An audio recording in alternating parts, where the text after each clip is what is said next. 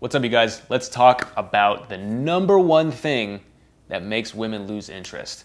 So I've been doing this for a while. My name is Lloyd. I'm a dating coach. I run this channel. I run a variety of different programs that help guys out. And what I've seen consistently is that when a guy has something going on with a girl that he likes, maybe they're texting a lot at first, they go on a nice date, it feels like it goes well, but slowly but surely, she starts responding less and less.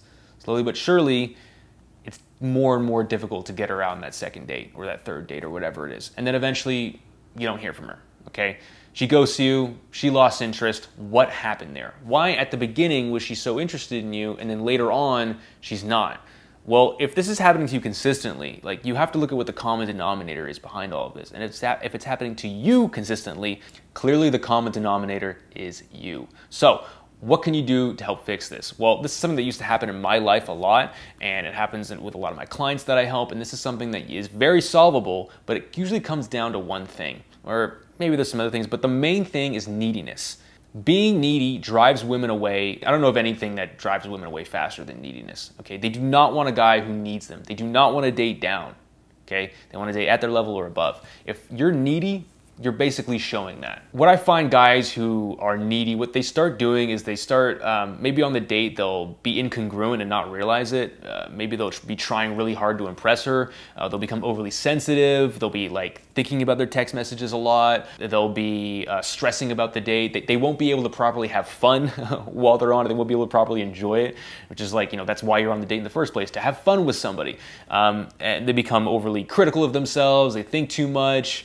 Overly insecure, those kinds of things. They're not confident. If you're experiencing neediness, those things are going to come through. And what I've found is that when a guy is like, he's looking at an interaction and he like really needs this to happen, really needs this to work to feel good about himself, it almost never does. Okay, so what is the difference between a guy who is needy and a guy who's not needy? A lot of it's those things. So the way to get out of it is to become more reliant on yourself. So I'm going to show you two examples. I'm going to show you a client who, when we first started, was a very needy guy. He's improving, he's getting better over time.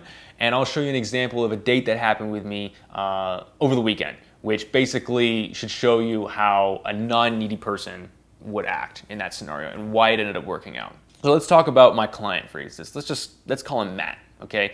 So Matt was going on dates with women, or he would eventually or sometimes meet women that he likes. Sometimes he would scare him off at the beginning because he was being needy, but sometimes he would get a woman that was actually interested in him, and then they would go on a date. And every single time through the date, he was always wondering, what's the right thing to do? How do I make this work? And he was very sensitive to what she was doing or whether she wasn't texting him back fast enough. And so every single time when the date ended, they would almost always never text him back. And it was because every single time he was like, I can prove myself, this has got to happen. And when she would maybe not sit close enough to him, or maybe she wouldn't look at him correctly, or maybe she wouldn't text him back fast enough after the date had ended, he would start panicking and he would start messing it up. He would send her either too many text messages, or he would send her something that was miscalibrated or weird, or just completely ignore the situation and then send something that just sounded kind of like, yeah, weird.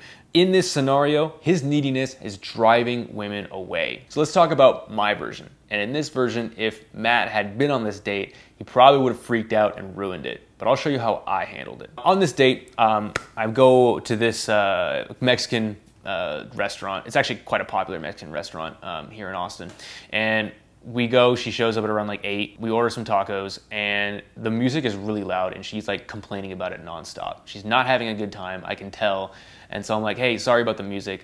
Let's just eat our tacos really fast, and we'll find some place that's a little better. So we eat our tacos really quickly, and then we go someplace else. We talk for a little bit on the way, and we go to this other bar. Now, this other bar is usually like kind of a loungy area, and the music's not too loud usually, but for some reason they had a DJ there. I guess it was Saturday or something like that. And the music's really loud, and she is not happy again. She's complaining. She really doesn't like it. She says she can't hear herself think. And then eventually she decides, she says, hey, look, listen, at 10:30, I'm gonna go meet up with my roommate. And now, if you've heard your date complain at 2 of the places that you've taken her to, and then afterwards she's going to meet up with her friend at 10:30 p.m. on a Saturday, you probably think that date's a bust. You probably think you messed up. You probably think that things are going really poorly, okay? Now, admittedly, they weren't going the best, but because I'm a non-needy person, I don't respond that way. I'm like, all right, cool. Well, let's finish our drinks and then we'll go down. So we walk down, and then I'm walking and I'm talking with her, and then I turn and I look at her and I'm like, hey, well, while we're here, I'm enjoying talking to you. Look, listen, if you got to meet up with your friend, I totally understand, but I'd love to spend more time with you. Like, I think you're really cool, and but yeah, if you got to go, no big deal. And she's like, she thinks about it, she's looking at me, and she goes, yeah, I think I'm gonna go hang out with my roommate. I'm like, all right, no worries. Well, let me walk you to your car. So I walk her to her car, we're talking, we're kind of like joking with her for a little bit. And then as we get to her car, I look at her, she looks back at me, and I'm like, all right, well, have fun with your friend. And then I turn and I walk away. All right? Didn't beg her to stay, didn't try, don't hang out with your friend, didn't freak out, kept my cool, smiled, let her go. Now, was I annoyed that she left? Yeah, I was a little annoyed. But at the end of the day, I'm relying on me, myself. I'm still a pretty badass dude, even if she decides to like leave a date after, 2 of the places are allowed. All right? I still got a pretty cool life.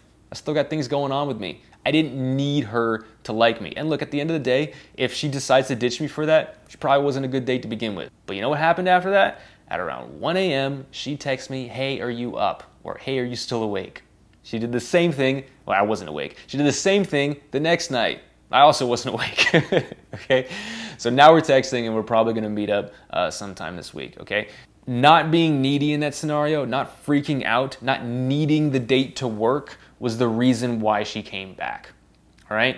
Now, if you had been, if a needy person or if my client Matt had been in that scenario, he probably would have freaked out and he probably would have ruined it. Okay? But by me showing non-neediness, showing coolness, showing reliance in myself, that's what was the difference. So try and figure out ways that you can make yourself happy. Even if you come home from a bad date, if you can still find a reason to smile, that's what's gonna make you a non-needy person, okay? And I help clients construct this kind of life in their everyday lives. And that's something that I'm working on with Matt right now. So if you want more information about that, I recommend you sign up for the mailing list, get access to one of my free trainings. I don't really have that many spots in my private one-on-one coaching, but if you wanna look at that, that's also an option as well for you too.